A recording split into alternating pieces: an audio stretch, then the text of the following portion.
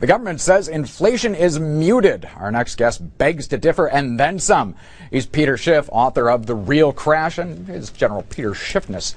Hey, Peter, you got the Big Mac Index. Explain what that is to me. Well, it's not my index, but it's just more anecdotal evidence that what we get from the government when it comes to inflation is not information, but propaganda.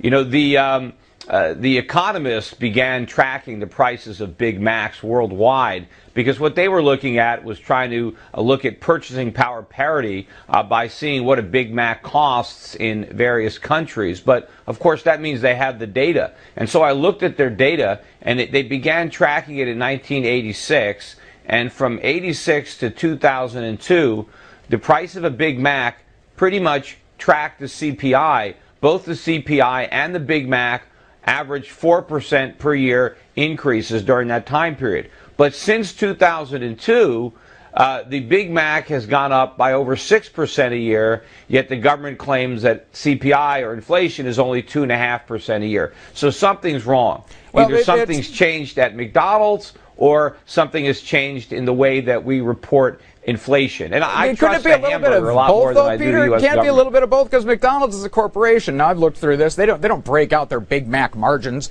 for reasons that make all kind of sense, but their corporate margins are actually holding up pretty well, and except for the last 2 years, have been expanding, despite what we saw from Tyson Foods and some of these other groups.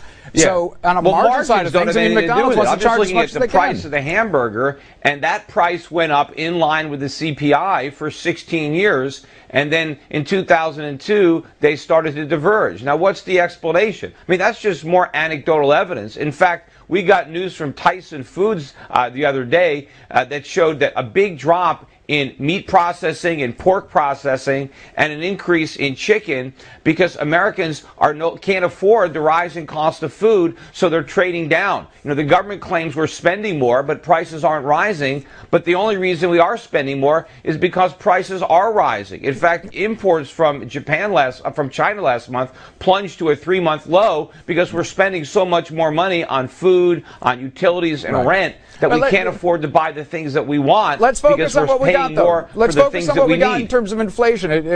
Excuse me, but let's talk about just the inflation, because we can play tit for tat on the anecdotal thing all day. Tyson said weak things, but if you poured through the Berkshire Hathaway 10Q, they said that the drought, they said that they saw lower shipments in grains and some of these food sources because of the drought. And Occam's razor holds that the most obvious explanation is probably it. We had a drought. It was in all the papers. It raised the cost of feed. Yeah. Isn't that kind of the easiest explanation? That's what the Soviet Union used to say. Every year when they didn't have any crops, they blamed it on a drought. I mean, it's always bad weather. That's the excuse that the government makes. Look, the government is creating inflation. The money supply has exploded. The Fed's got interest rates at zero. It's buying $85 billion worth of mortgages and government bonds every month. That's the inflation. You can see it manifest itself in stock prices, in real estate prices, and bond prices. It's all over the place, but the government can't acknowledge that it exists because it can't do anything about it. Because if the government takes away the cheap money, if the Fed takes away, if they raise interest rates,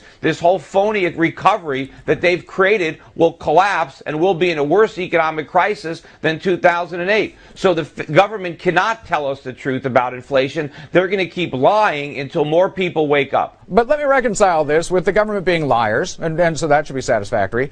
But what they can't talk about is that they're fighting deflation. Isn't that one of the arguments, that there just isn't demand for this stuff? We can't get the velocity of money going up. Corporations aren't spending on anything except buying their own stock. We can't get any demand They're not generated. Fighting deflation. I mean, that's a ruse. I mean, first of all, prices haven't fallen once. The CPI has not gone down once. I think the last time the CPI actually had a negative year was maybe 1955 or 1956.